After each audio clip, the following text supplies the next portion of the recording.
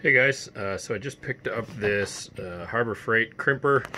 Let's see, it says 0 gauge here. I think that's really just the wire size, all the way up to 14 gauge.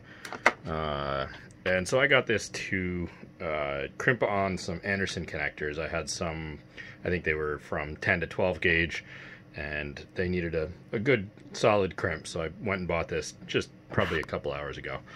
And so I was reefing on it and, you know, squeezing pretty hard, and all of a sudden, this like 1 pound piece of solid metal shot out and hit the wall. Luckily I was in my garage, had safety glasses on, didn't do any damage, scared the crap out of me.